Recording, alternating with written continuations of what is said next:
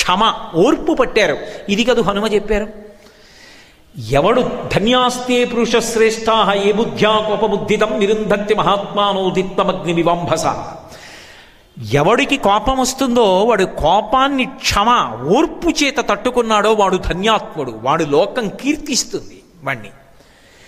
వాళ్ళు చిన్నపిల్లలు, కానీ ఎంత పరిణతి వయసుని బట్టి రాదు, నీవు ఎంత పాటించగలవన్న దాన్ని బట్టి వస్తుంది. వాళ్ళు ఎంత ధర్మాన్ని పట్టుకున్నారంటే వాయువు జోలికెడితే లోకాలు పాడవుతాయి, ఊరుకున్నారు, వదిలిపెట్టేశారు. తాము కష్టపడుతున్నారు, బాధపడుతున్నారు. అందుకన్నాడు తండ్రి క్షమాదానం. ఎవరికో ఒక ఇద్దరికి అన్నం పెట్టచ్చు, అంతకన్నా అమ్మ మీరు ఇవాళ కోపం తెచ్చుకోకపోవడం వల్ల సమస్త ప్రాణులు నిలబడ్డాయి, ధర్మచక్రం తిరుగుతోంది, ఇంతకన్నా దానం ఏముందమ్మా? అందుకని క్షమాదానం, ఓర్పు కన్నా దానం లోకంలో ఇంకోటి లేదు. క్షమాదానం, క్షమాయజ్ఞం, ఓర్పుయే యజ్ఞము. లోపల అగ్నిహోత్రం రగిలిపోవలసిన స్థితిలో కూడా చిరునవ్వుతో ఏమీ అనకుండా నిగ్రహించుకొని తన కర్తవ్యం తాను చేసుకుంటూ వెళ్ళిపోతూ ప్రతిస్పందన లేకుండా ఈశ్వరుణ్ణి నమ్ముకుని బ్రతకగలిగినటువంటి స్థైర్యం అంత తేలిగ్గా వచ్చేది కాదు. అది యజ్ఞం. యజ్ఞమునకు కూర్చున్నవాడు ఎంత వైదికంగా, ఎంత పవిత్రంగా, ఎంత దీక్షితుడై ఉంటాడో, కోపం రాకుండా పరిశీలనం చేసుకోవలసిన వాడు కూడా అంతగా ఎప్పటికప్పుడు తనని పరిశీలనం చేసుకుంటాడు. యజ్ఞం చేసేవాడు దీక్షాస్వీకారం చేస్తాడు, దీక్షాస్వీకారం చేస్తే నియమపాలనం చేయాలి. కోపాన్ని పరిశీలనం చేసుకునేవాడు కూడా నియమపాలనం చేస్తూ ఎప్పటికప్పుడు తనని చూసుకుంటూ ఉంటాడు. అంటే క్షమాదానం, క్షమాయజ్ఞం, క్షమా సత్యం హి పుత్రికాహ. ఓ పుత్రికలారా, క్షమయేనమ్మా సత్యం. క్షమ కన్నా దైవం ఇంకా లోకంలో లేదు. సత్యం అంటే ఈశ్వరుడు, మారనిది. అమ్మా ఈశ్వరుడే ఓర్పు. అందుకే ఎవరి యందు ఓర్పు ఉన్నదో వారికి ఈశ్వర అనుగ్రహం ఉన్నదని గుర్తు. ఎవడికి ఓర్పు లేదో వాడు రాక్షసత్వమును పొందాడని గుర్తు. కాబట్టి అమ్మా క్షమా సత్యం, క్షమా సత్యం, క్షమా ధర్మం, ధర్మమే ఓర్పు. ఆ ధర్మమునందు అనురక్తి ఉన్నవాడికే ఓర్పు ఉంటుంది, ధర్మమునందు అనురక్తి లేని వాడికి ఓర్పు ఉండదు. కాబట్టి క్షమాధర్మ, ఆ క్షమ, ఆ ఓర్పు ఏది ఉన్నదో అది ఏ క్షమా యశ, సమస్తమైన కీర్తికి కారణము అది. ఎంత ఓర్పండి మహానుభావుడికి అంటారు. ఎంత ఓర్పండి భూదేవికి, ఏమి ఓర్పండి నా తల్లి సీతమ్మది, ఏమి ఓర్పండి రామచంద్ర ప్రభువుది. రామాయణంలో ఈ ఓర్పు ఉన్నవాళ్ళెవరో వాళ్ళకి పట్టాభిషేకం జరుగుతుంటుంది. అంత గొప్పగా మాట్లాడతారు. అందుకే వాల్మీకి మహర్షి హనుమతో చెప్పించినప్పుడు, అంటే హనుమ చెప్పినది వాల్మీకి రచించినప్పుడు రాముడి గొప్పతనం చెప్తూ ఒక మాట అంటారు. తేజసాదిత్య సంకాశ క్షమయా పృథివీ సమః బృహస్పతి సమో బుద్ధ్యో యశసా వసవో సమః. రాముడి గొప్పతనం ఏమిటంటే భూమికి ఎంత ఓర్పో రాముడికి అంత ఓర్పు. చేతకాక ఊరుకోడు, చేతనయ్యుండి ఊరుకుంటాడు. ఎందుకు ఊరుకుంటాడంటే అవతల వాడికి తెలియదు. నేను తెలిసుండి కలియబడితే ఇక దానికి అర్థం ఎక్కడుంది? తెలిసినతనానికి తెలియనితనానికి తేడా ఎక్కడుంటుంది? ఊరుకుంటాడు. ఆత్మవత్ సర్వభూతేషు, అన్ని భూతముల యందు తన ఆత్మని చూసుకుంటూ ఉంటాడు. అది క్షమ రాముడిది. సీతమ్మ క్షితిక్షమా పుష్కర సన్నిభాక్షి అంటారు మహర్షి.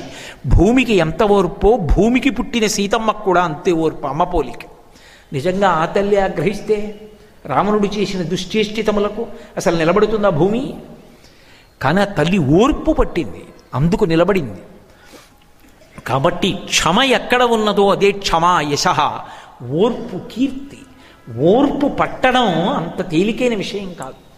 మనిషి ఉద్రేకపడిపోవాలనే మనసు ఎప్పుడూ కూడా ప్రబోధం చేస్తుంది. ఉద్రేకపడు, కోప్పడు, ఇలాను అలాను ప్రబోధం చేస్తుంది. తప్పు, అలా అనకూడదు. ఇక నువ్వు తెలిసిన్నవాడివి ఎందుకు అవుతావు? ఎందుకు చదువుకున్నట్టు? ఇవన్నీ ఉపన్యాసాల కోసమా? నువ్వు ఆచరణలో పెట్టవలసి వస్తే ఒక్క సందర్భంలో ఓర్పు పట్టలేవా? ఆ ఓర్పు పట్టలేని వాడికి ఎందుకు ఈ ప్రవచనాలు అని నీ మనసుని నువ్వు పరిశీలనం చేసుకుని ఒక్క సందర్భంలో ఓర్పు పట్టగలిగితే అది కీర్తికి కారణం అవుతుంది. ఆ తరువాతి కాలంలో ఎప్పటికైనా ఏమి ఓర్పు అండి మహానుభావుడిది అని 10 మందికి ఆదర్శం అవుతాడు. అందుకే క్షమా యశ, కీర్తి ఓర్పే. క్షమయావిష్ఠితం జగత్, అమ్మ అసలు ఈ లోకం ఓర్పులో నిలబడింది అన్నాడు. అబ్బా ఎంత పెద్ద మాట అండి. అసలు ఈ లోకం దేని మీద నిలబడిందో తెలుసా అమ్మా? ఓర్పులోని. శక్తి ఉన్న ప్రతివాడు కోపం తెచ్చుకుంటే లోకం ఎక్కడ ఉంటుంది? శక్తి ఉన్న ప్రతివాడు ఓర్పు పట్టబట్టి లోకం ఉంటుంది. కోపం తెచ్చుకోకపోవడంలో లోకం ఉంది, కోపాన్ని పొందడంలో నాశనం ఉంది.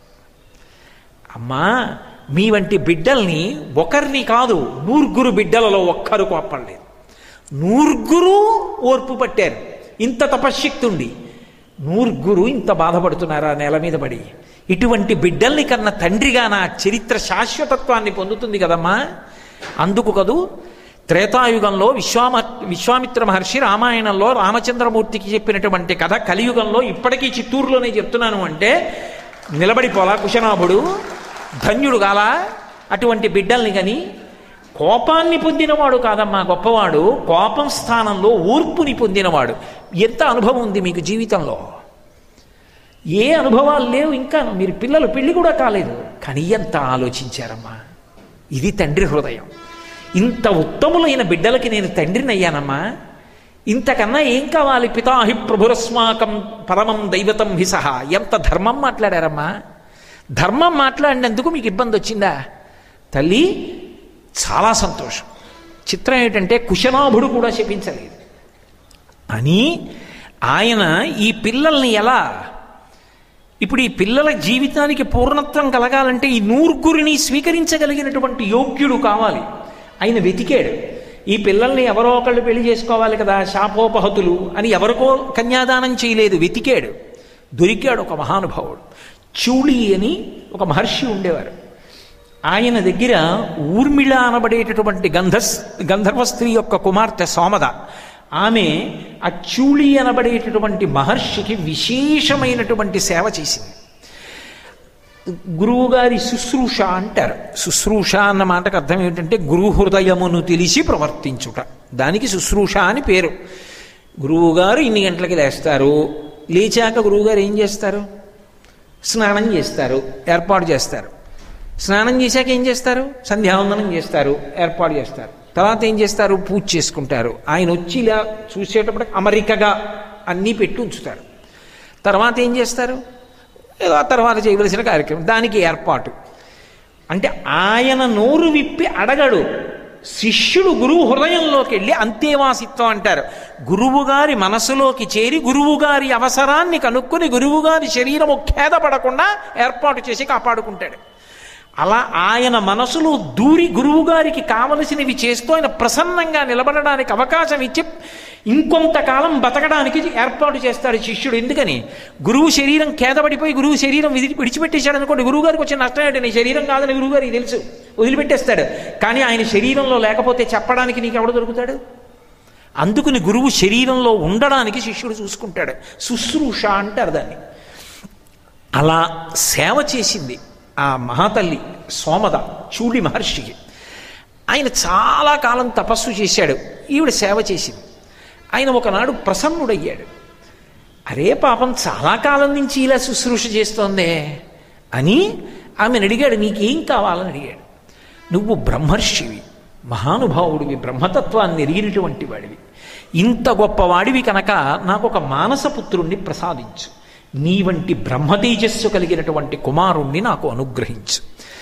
చూళి యొక్క మానసపుత్రుడిగా సోమదయందు ఆవిర్భవించాడు. ఆయనకి బ్రహ్మదత్తుడు అని పేరు. ఆ బ్రహ్మదత్తుడు రాజ్య పరిపాలన చేస్తున్నాడు. ఆ బ్రహ్మదత్తుడికి ఈ 100 కన్యల్ని కన్యాదానం చేస్తానన్నాడు. ఎవరు ఒప్పుకోవాలి? సోమద ఒప్పుకోవాలి, అత్తగారు కదూ, మరి బ్రహ్మదత్తుడి యొక్క తల్లి కదూ. ఆవిడ ఈ పిల్లల యొక్క గుణగణములు విని మురిసిపోయింది. ఆ పిల్లలకి గూనుందండి అనలేదు. అబ్బా ఎంత ధర్మం ఉన్న ఆడపిల్లలు 100, వాళ్ళు నాకు కోడళ్ళు కావాలండి. బ్రహ్మదత్తుడు పాణిగ్రహణం చేయడానికి వచ్చాడు. ఒక్కొక్కరి చెయ్యి తీసి ఆయన చేతిలో పెడుతున్నాడు కుశనాభుడు. ఆయన చేతిలో ఒక్కొక్క ఆడపిల్ల చెయ్యి తగిలేటప్పటికీ వాళ్ళకి యథారూపాలు వచ్చేసాయి. ఆయన తేజస్సటువంటిది. 100 యథారూపాలు పొందారు. సోమద అది గమనించవలసింది రామాయణంలో. కోడళ్ళని పిలిచి, చూసావా మా అబ్బాయి ఎంత మంచివాడో, అటువంటి నా కొడుకు వల్ల కదూ ఇవాళ మీరు మళ్ళీ వికృత రూపాలు పోగొట్టుకున్నారు. మా అబ్బాయి పట్ల మీరు ఎంత జాగ్రత్తగా ఉండాలి అనలేదు. ఇంత గొప్ప కోడళ్ళు 9 వచ్చారని సంతోషంగా స్వాగతం పలికింది. అది అత్తగారంటే. ఇంత మంచి గుణములు ఉన్న పిల్ల మాకు కోడళ్ళు అయ్యారు, ఇంకింతకన్నా ఏం కావాలంది. తన కొడుకు గొప్పతనం చెప్పలేదు. అలా వాళ్ళు 9 కూడా వాయువు సక్రమంగా మళ్ళీ తిరగవలసిన అవసరం వచ్చింది. ఎందుకని బ్రహ్మదత్తుడి యొక్క భార్యలు వాళ్ళు. ఇప్పుడు ఆయన పాణిగ్రహణం చేసేటప్పటికి సరిగ్గా తిరిగాడు వాయువు. ఓర్పు పట్టడం అన్నది ఎంత గొప్పదో, ఓర్పు పట్టి వాళ్ళు ఏ స్థానానికి వెళ్ళారో. ఇప్పుడు ఎవరికి వాళ్ళు భార్యలు? ఒక బ్రహ్మర్షి యొక్క బ్రహ్మదత్తుని యొక్క భార్యలు, చూళి యొక్క మానసపుత్రుని యొక్క భార్యలు. కన్నెత్తి చూడటమే వాయువైనా ఇంత సమున్నత స్థితిని పొందగలిగారు అంటే కోపాన్ని ఎక్కడ నిగ్రహించుకోవాలో అక్కడ నిగ్రహించుకున్నారు. అందుకే శ్రీరామాయణంలో బాలకాండలో వాళ్ళొక మెరుపు తీగలుగా పోల్చబడి మెరుపు తీగలుగా వర్ణించబడినటువంటి ఆ స్త్రీలు నిజంగానే రామాయణ మహాకావ్యంలో మెరుపు తీగలై నిలబడ్డారు. ఎందుకంటే కోపాన్ని ఎలా నిగ్రహించుకోవాలో, కోపాన్ని నిగ్రహించుకున్నవాడు ఎంత కీర్తిని పొందుతాడో, కాలంతో సంబంధం లేకుండా ఎప్పుడైనా ఎక్కడైనా ఎవరైనా ప్రశాంతంగా ఉండవలసిన అవసరం ఎంత ఉంటుందో, కోపం స్థానంలో సహనాన్ని ఎలా తెచ్చుకోవాలో నిరూపించి చూపించారు. అది లేనప్పుడు ఎంత గొప్పవాళ్ళైనా ఎలా పాడైపోతారో కూడా రామాయణంలో చూపించారు. మీకు నేను వేరొక సన్నివేశం చూపిస్తాను. సగర చక్రవర్తికి 60,000 మంది కుమారులు. అందుకని వాళ్ళకి వేరే పేర్లు చెప్పలేదు, మహర్షి సగరులు అన్నారు. వాళ్ళు మహోత్సాహం కీర్తిమతో జగ్రాహ సుమతి సుతాన్ అన్నారు. వాళ్ళు మహోత్సాహులు. ఇంకా అంతా ఇంత ఉత్సాహం కాదు, ముందు వెనక ఆలోచించరు. ఏదైనా పని చెప్తే అంత ఉత్సాహంగా చేస్తారు. ఒకప్పుడు సగర చక్రవర్తి యజ్ఞం చేస్తున్నాడు. యజ్ఞాశ్వాన్ని విడిచిపెట్టాడు. ఆ యజ్ఞాశ్వాన్ని ఇంద్రుడు అపహరించాడు. ఇది తరచుగా వస్తుంది పురాణంలో. ఇంద్రుడు అపహరించేశాడు, ఎవరో తపస్సు చేస్తుంటే ఇంద్రుడు వచ్చి భగ్నం చేసేశాడు అనగానే మనకేమనిపిస్తుందంటే, ఏమిట్రా ఇంద్రుడికి ప్రతినాయకుడి లక్షణాలు ఎక్కువ ఉన్నాయి, దేవతలకు అధిపతి అంటారు. కానీ ఇదెక్కడి గొడవ? ఎవరైనా యజ్ఞం చేసుకుంటూ ఉంటే రంభా ఊర్వశి మేనకల్ని పంపించడం, వసంత ఋతువుని పంపించడం, కోయిలల్ని పంపించడం, లేకపోతే ఇదిగో ఎవరైనా యజ్ఞం చేస్తుంటే ఆ యజ్ఞాశ్వాలను ఎత్తుకుపోతూ ఉండడం, ఎందుకు ఇంద్రుడు ఇలాంటి పనులు చేయడం అనిపిస్తుంది. కానీ అందులో తత్వాన్ని మీరు చాలా జాగ్రత్తగా గమనించాలి. గమనించకపోతే ఏమవుతుందంటే, మనకి తగినంత పరిణితి లేక పెద్దల్ని అధిక్షేపించడానికి అది కారణమవుతుంది. ఒక విషయం గమనించండి, ఆయన దేవతలకి అధిపతి ఇంద్రుడు. దేవతలకి అన్నం ఎక్కడి నుంచి వస్తుంది? మనం యజ్ఞయాగాది క్రతువులు చేసి హవిస్సునిస్తే ఆ హవిస్సు దేవతలు తింటారు. దేవతలు హవిస్సు తింటే ఏం చేస్తారు? వాళ్ళు ఏదైనా పుచ్చుకుని ప్రసన్నులైతే ఊరుకోరు, లోకానికి ఉపకారం చేస్తారు. వాళ్ళు వర్షం కురిపిస్తారు. వర్షం కురిపిస్తే పంటలు పండుతాయి, పశువులు కూడా సంతోషంగా ఉంటాయి, పాడి వస్తుంది. పాడి పంటలు ఉంటే మనం సంతోషంగా ఉంటాం. మళ్ళీ పంట వస్తే మళ్ళీ యజ్ఞం చేస్తాం. మళ్ళీ యజ్ఞంలో హవిస్సు దేవతలు తింటే మళ్ళీ వర్షం కురిపిస్తారు. అందుకే ఈ ధర్మచక్రం గురించి భాగవతంలో 10వ స్కంధంలో నందుడు ఒక మాట చెప్తాడు. మనము ఎప్పుడైనా మఖము చేయ వజ్రిమది సంతసించును, వజ్రి